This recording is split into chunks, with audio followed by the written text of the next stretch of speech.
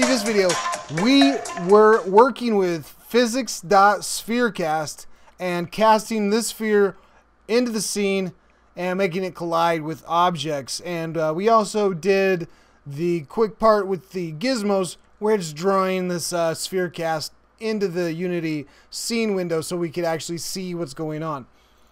And that is only allowed to go out and hit one object, and it goes out hit, which is only one raycast hit. So if you want this sphere cast to hit more than one object, just whatever the first thing it hits, and you want to figure out everything that it hits inside of the area of the sphere, then that's where we're going to have to use Physics.SphereCastAll.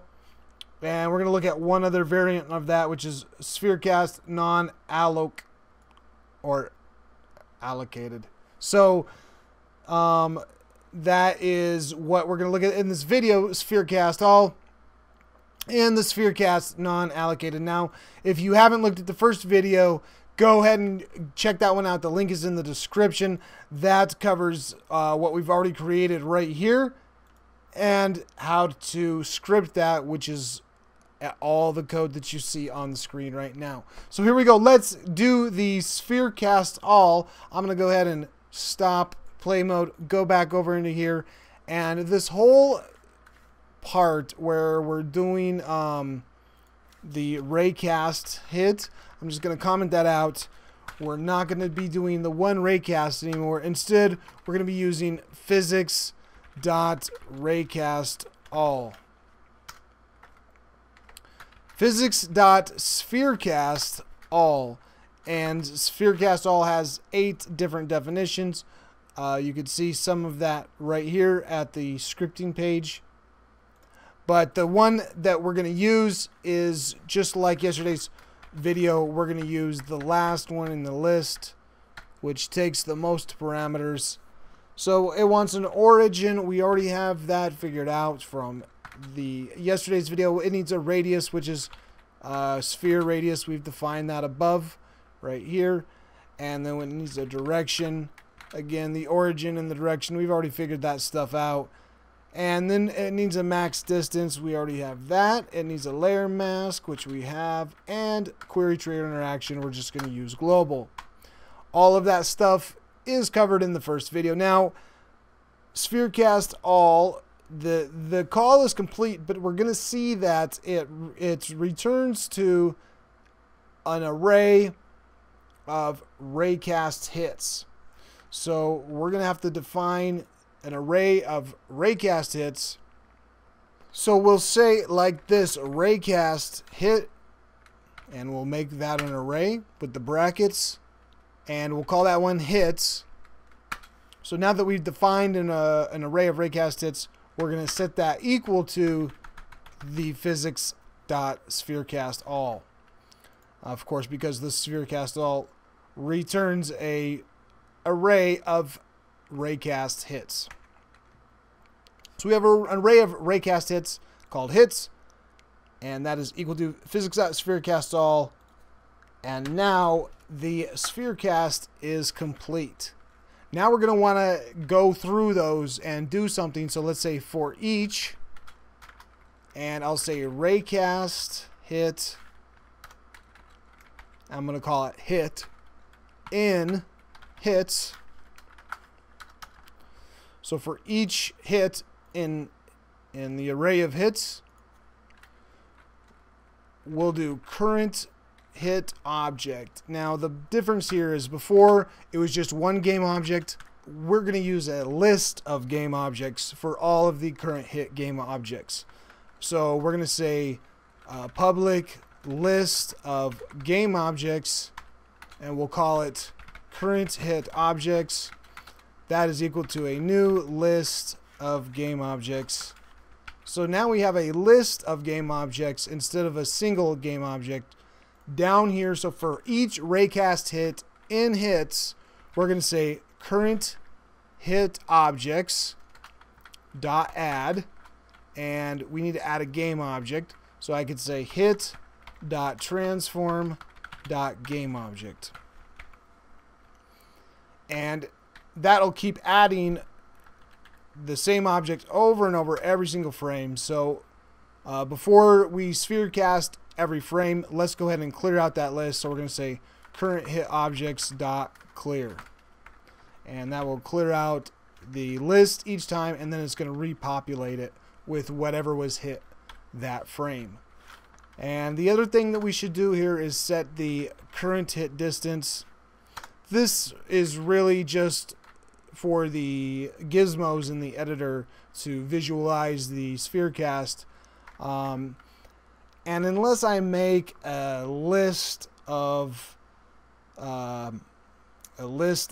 distances, and we can only show one wire sphere. So we'll just do the last item in the list. So we'll say current hit distance is equal to hit dot distance. And so it's going to do a for each loop on here. So the current hit distance is going to get set to whichever the last one of these that ran. So let's go ahead and play that. So it's working. I can see here that I have the current hit object size is 0. And I can see my gizmo isn't working correctly. Let's take a quick peek at that. The reason why is nothing was hit. So in addition to clearing the array the list each frame, we should also set the current hit distance to the max distance. So by default it's going to be the max distance of 5, but if it hits something it will be shorter than that. Alright, so let's hit play again. And now we have the camera, and we could see the SphereCast going out to its max distance.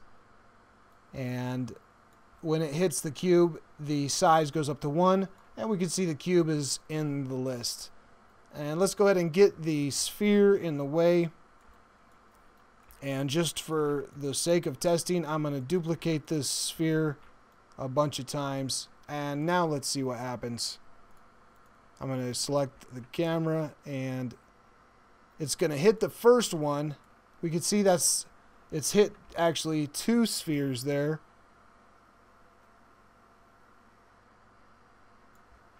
But we can see that it's hitting everything right down to the cube. So the SphereCast is hitting all objects right there.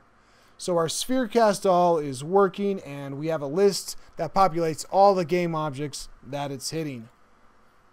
And the next example I want to look at real quick is SphereCastNonAlloc, which is the SphereCast, but it stores the result into a buffer. So this is a variant of SphereCastAll, but instead of allocating the array with the result of the query, it stores the result into a user-provided array. So let's make this do a SphereCast non-allocated call. And back over here, I'm just going to go ahead and comment out this area starting here where it does a Physics.SphereCastAll. And instead, let's make it do a Physics.SphereCastNonAllocated. And there's 8 different ways we can use this. I'm going to use the last one, which it wants an origin. So we have that. It wants a radius. So we have that. A direction. Now is where it gets different. It wants an array of raycast hits. So we're going to need to define an array of raycast hits. So I'm going to say raycast hit, and we're going to want an array of that. We'll call it hits, and we'll say is equal to new raycast hit array. And here's where we can define the size of the array. So I could say 10, and now we have a new array of 10 raycast hits. And that's what this function wants. It wants an array of raycast hits, so I could put hits into here. It wants a max distance, a layer mask, and the query trigger interaction will just use the global setting for that. And this is going to return to an integer. So we could see that it's going to return to an integer. So I'm going to say int number of hits is equal to the Physics.SphereCast non-allocated. Now I could make this array whatever size I wanted, so if I'm only checking for 2 objects, that's fine.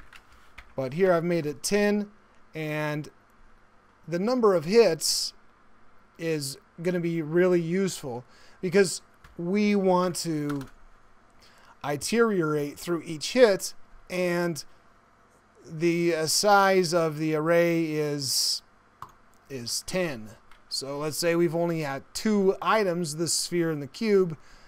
Now we know that we've only hit 2 items. So an example of that is right here. For integer I is equal to 0, and we'll say I is less than the number of hits.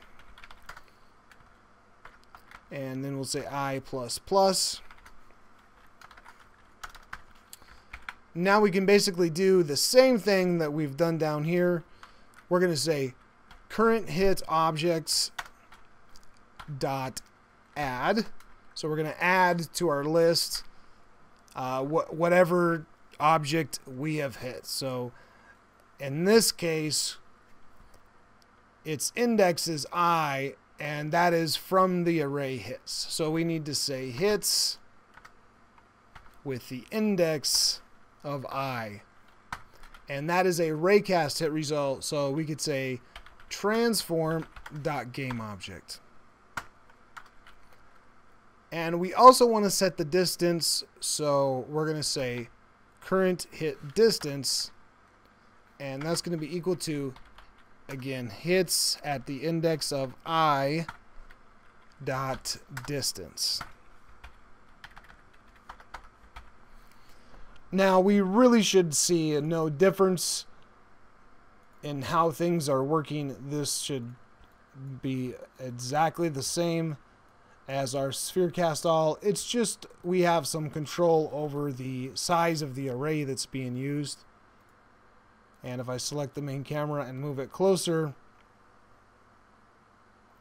we could see that it has selected, or the SphereCast has hit both the sphere and the cube.